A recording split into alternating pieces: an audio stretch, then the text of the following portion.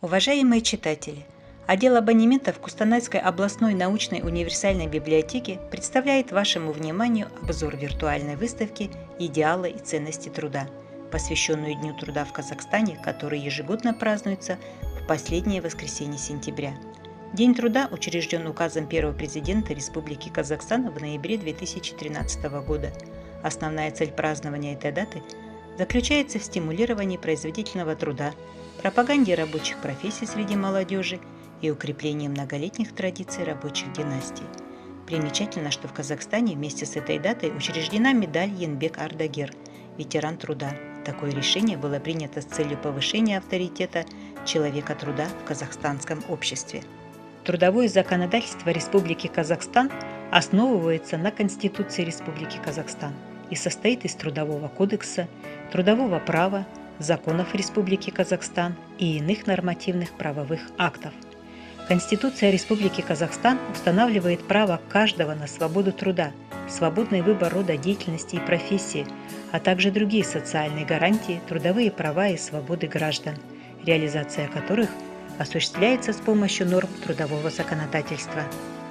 В представленном на выставке издании, подготовленном в соответствии с программой учебного курса по трудовому праву, отражено новейшее трудовое законодательство Республики Казахстан и практика его применения. В нем освещаются не только национальные, но и международные источники регулирования трудовых отношений, складывающихся в новых условиях проводимых реформ. Издание состоит из 3 разделов. Первый раскрывает вопросы общей части трудового права Республики Казахстан. Второй раздел посвящен исследованию институтов особенной части, а третий освещает международно-правовое регулирование труда. Новый Трудовой кодекс Республики Казахстан подписан 23 ноября 2015 года, опубликован 25 ноября 2015 года в газете «Казахстанская правда» и введен в действие 1 января 2016 года. В новый текст кодекса внесены изменения и дополнения, предусмотренные законами Республики Казахстан. В монографии Идрисовой «Договор как метод регулирования социально-трудовых отношений» рассматриваются различные виды договоров о труде, их классификация по различным критериям, обосновывается широкая сфера трудового права. Заслуживает внимания сравнительный анализ с трудовым законодательством зарубежных стран, проблемы трансформации международных норм и национальное законодательство о труде. Каждый гражданин имеет право свободно выбирать труд и свободно соглашаться на труд, без какой бы то ни было дискриминации и принуждения к нему, право распоряжаться своими способностями к труду, выбирать профессию и род деятельности. В брошюре Дурановской «Вопросы и ответы. Трудовое законодательство» даны ответы на вопросы, возникающие в процессе практической работы, а также рассмотрены различные ситуации и их решения. Электромонтер.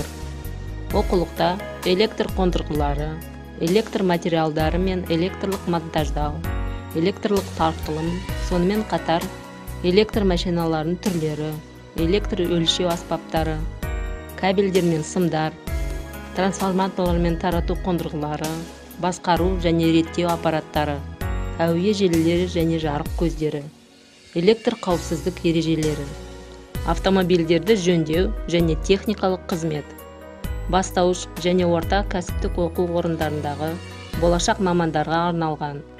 Бұл оқулық халық шаруашылығындағы автокөлік агрегаттарына техникалық қызмет көрсету және оларды жөндеу жұмыстарын меңгерту мәселелерін қамтиды.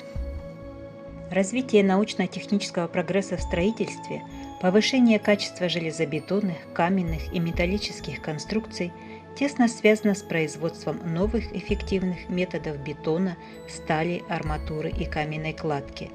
Книга «Основы инженерного дела» Байнатова подробно расскажет о строительных инженерных конструкциях, проектировании специальных сооружений и научит будущих специалистов конструктивно мыслить и анализировать работы в целом.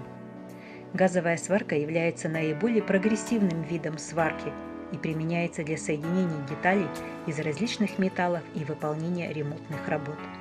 В брошюре «Газосварщик» автор подробно рассказывает о широко востребованном мастерстве специалистов в сварке и резке и о том, как правильно работать сварочной горелкой, управлять электродами, щипцами, а также безопасно эксплуатировать аппаратуру для газовой сварки. Следующая книга Рахманова «Столяр-плотник» расскажет о рабочих, занимающихся обработкой дерева, изготовлением деревянных изделий и зданий.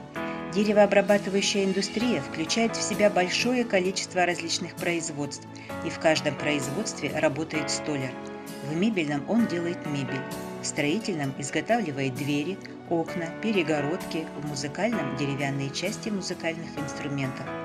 Плотник изготавливает несущие или вспомогательные конструкции, а также участвует в процессе деревозаготовки. Книга «Каменщик» адресована тем, кто связал свою трудовую деятельность с одной из строительных профессий. В ней подробно описаны виды кладок и системы их перевязки, даны сведения о свойствах строительных материалов, каменных изделиях, вяжущих веществах, растворах и бетонах, сборных бетонных и железобетонных конструкциях. Профессия токарь очень древняя. Люди были с ней знакомы задолго до нашей эры. Первой продукцией древнейшего токаря были углубления и отверстия в камнях. А сегодня токарная работа представляет собой обработку металлов и неметаллических материалов резанием и выполняется на токарных станках. Книга Сарсенбаевой и Аубакировой «Токарное дело» познакомит читателя с работой токаря-универсала, который знает конструкцию современных станков, методы их наладки, разнообразную универсальную и специальную технологическую оснастку и передовые методы труда. Уважаемые пользователи библиотеки, приглашаем вас посетить отдел абонементов и выбрать для чтения заинтересовавшие вас книги. Спасибо за внимание!